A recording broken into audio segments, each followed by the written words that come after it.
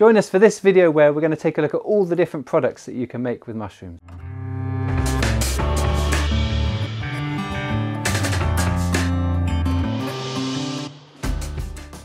So the last decade has seen an absolute explosion in mushroom related products, and I thought I was actually quite aware of what was out there. I had a look to come up with this list that we present to you in this video, and I was absolutely amazed by what I didn't know. So this explosion in mushroom related products is probably due to a number of reasons, like popular TEDx talks, books, documentaries, increasing research into psychedelics.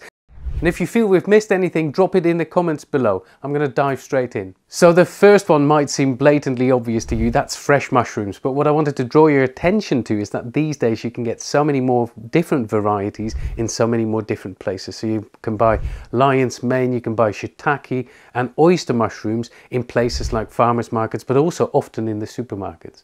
And this is off the back of a lot of small growers providing mushrooms locally, and lots of them also make their own mushroom spawn, or they simply buy it in. And in case you're wondering what mushroom spawn is, it's like the seed to grow the mushrooms. It's like the mycelial network, often on grain, that you use to inoculate the substrate. And if you want to keep it super simple and just try your hand at growing your own mushrooms, you can obviously buy mushroom grow kits like the ones you can see behind me. You can just grow them in the comfort of your own home and cook the freshest mushrooms ever. So similar to a mushroom kit, you can also buy log kits, and these either come with a freshly cut log and some spawn that you can add into it, or sometimes they also come fully inoculated and ready to fruit. And it's just a really nice, easy way of growing mushrooms on a log at home in a similar way to a kit. Likewise, a lot of new growers start with mushroom substrate, and this is just a ready inoculated bag of substrate that's ready to fruit the mushrooms, and you can buy them in bulk and just set them up in the fruiting room and grow them yourself. Now, if you want to learn how to make your own mushroom substrate, you can attend a course or a workshop, either in person at a farm locally to you or online like the course that we run ourselves. And you can learn how to do this whole process yourself, how to make substrate, how to build a fruiting room, and how to grow your own mushrooms or set up your own farm.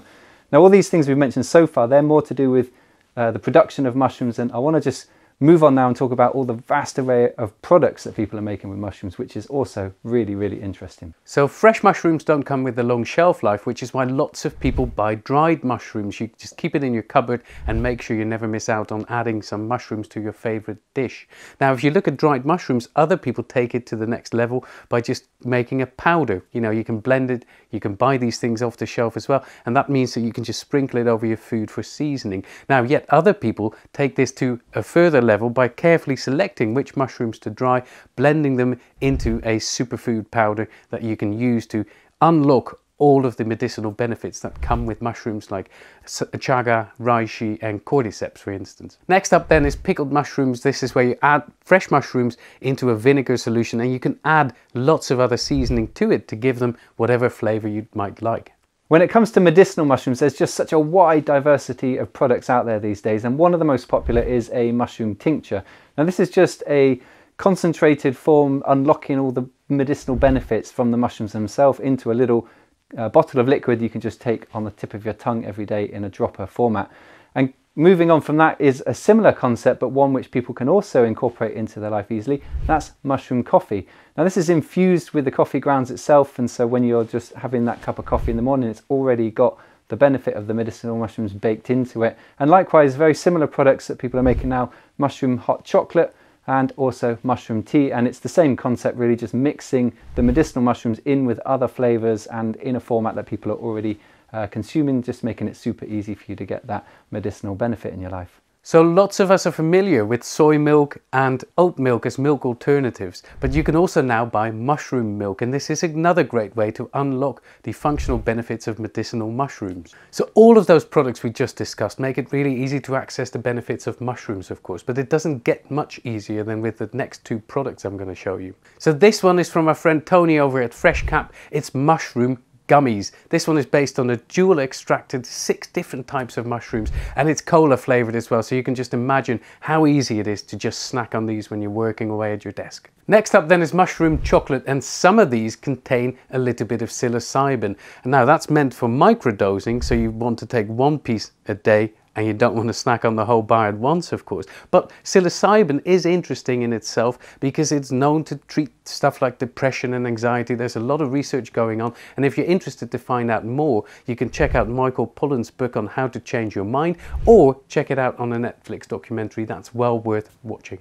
So you might also find out there now mushroom beer. Now this can be all sorts of different mushrooms infused with the brewing process. You can get shiitake beer, for example, but you can also get medicinal mushroom beer. There's a company in the UK called Function, and they make a range of different medicinal beers. There's Chaga Lager, there's Lion's Mane IPA, delicious alcohol-free beers infused with medicinal mushrooms. So back to eating mushrooms as food, there is a huge range of ready meals now that you can get which feature mushrooms as the main ingredient, and this really enables you to get the convenience of ready meals and takeaway food in a format that's also really healthy and full of top-end ingredients as well. Next up then, there is a new development we've seen just in the last few years really, where you use mushrooms to ferment waste byproducts in huge kind of vats and containers, and out of that the mycelium produces some new materials that we've never seen before. So for example, one of the things you can do is create a flavor enhancer. Why would you do that, you might ask? Well, quite often industrial food manufacturers, they're adding lots of sugar, fat and salt into the food in order to mask off flavors or simply to make it taste nice. Well, this new breed of materials that mushrooms can help to create mean that you can reduce or even eliminate completely these harmful additives that we're putting into our food to make it taste good. Instead, we're going to get them from a natural source, and we're not going to be adding all that extra fat, sugar and salt to our food. So similar processes are now used to create mushroom steaks as a meat replacement, and one that I particularly like is something called My Bacon, which is made in the States using something called Swersey silos, where you get mycelial tissue and in 9 days it's just ready. It's a meat replacement version of My Bacon, and compare that to, for instance, rearing a pig 6 months or a cow in a field for 3 years, for instance. I mean, the benefits in terms of land use are pretty obvious. So another product you wouldn't have seen 10 years ago is mushroom jerky. It's really popular. There's a popular one in the States called Pan's mushroom jerky, for instance. Loads of them popping up here in the UK as well, and rightly so. It's a really lovely way to use mushrooms as a healthy snack. And going down the snack route even more, mushroom crisps. This one here on the screen is just made of oyster mushrooms, and they are actually really lovely to chomp on. Another new product that I hadn't seen before is mushroom skincare products. So this is to utilize the benefit of some mushrooms that have antioxidant properties and can help soothe sensitive skin. So you see face masks and face cream, and the mushrooms within the ingredient set seem to have a really beneficial impact on the skin and stopping it from aging. So moving away from human benefits for a minute to the world of plants. So vast majority of plants around the world have a symbiotic relationship in their root system with various different types of fungi, and some of those are the most highly prized gourmet varieties, things like chanterelles or ceps. These live in association with the tree roots and provide benefit to the tree, whilst the mushrooms get some benefit from that relationship as well. And you can buy a mycorrhizal liquid solution that you dip the root system of a young plant or sapling into before you plant it out, so that relationship can be established when it goes into the soil. Another useful liquid that mushrooms can be used for is to create bioethanol. So this works in a similar way to the fermentation tanks I mentioned just a minute ago. You can ferment waste byproducts using mycelium in a liquid format, and it will produce a bioethanol that can be used as a fuel. And now we come to another mushroom-based innovation, and this one is by guys called economies over in the States, and what they do is they aim to replace products like styrofoam with products grown using mycelium. And the impact of this can be enormous, of course, because if you imagine just replacing all the styrofoam that's used to ship, for instance, computers around the world, if you replace that with a biodegradable product like this, the world would be a better place. Now, if you apply that in another setting, using mycelium as building materials or insulation materials, then the impact of this combined, of course, would be enormous, and you can do that. So these materials are all made using mycelium as the binding agent, and I've seen that it can work. I visited the fungi pavilion at an expo once, and it's a wonderful structure made using mycelium. And when you use the same principle by using mycelium as a binding agent and you create molds, you can create all sorts of shapes. And this is how people now create mushroom art, sculptures. You can see a whole host of things like lamps as well. Next up is, mushroom hats. Yeah, Mushroom hats, interesting tradition comes out of Romania, making hats from the amadou mushroom. You'll have seen Paul Stamets walking around with his hat like this. It's a wonderful material. It's almost like felt or leather, traditionally turned into hats, but also placemats, fridge magnets, and a whole host of other things. It's a cool application for mushrooms.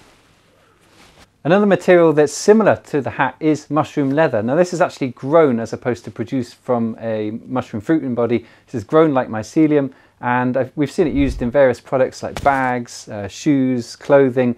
And I think it's a really interesting development as you see the move away from animal-based products to have them grown from materials like mushrooms instead is really cool to see. Now, a couple of things you can make with mushrooms that have a longer history of use are mushroom dyes and also mushroom spore print art. So mushroom dyes, there are certain mushrooms that when mixed with water and blended up will create a dye of various different colours you can use for either dyeing materials or for making bits of art. And likewise with the spore prints, you basically leave a mushroom face down on a piece of paper covered up with a cup, and overnight it will drop its spores, and they make the most beautiful patterns. And some people have taken this to the next level with bits of wind that blow through to spread the spores off in different directions, as you can see on the screen here. So given that mushrooms are nature's recyclers, they also have a role to play in our afterlife. So an example here is a mushroom burial suit developed by an artist some years ago, and the idea was to rid the body of toxins after the burial. Now I'm not sure how or if this actually works, but what does work is using a mushroom based coffin, and this obviously leaves less of a mark, which is a great way to go. So I hope you'll agree with me that mushrooms are not just amazing, it's also amazing what you can make using mushrooms. Yeah, I was totally blown away doing the research for this video, just how this industry is evolving, how quick it's all happening, just how many examples that we could find. But I'm sure there's some that we've missed, so if there's anything that you know about that we've missed here, do drop a comment below, or just let us know which is your favourite product out of the ones that we've mentioned here. And if this video inspired you to want to know more about growing mushrooms, there's an hour-long free workshop that we'll link to at the end of this video. It's packed with great information for you to get started. Thanks a lot for joining us today, and we'll see you in the next video.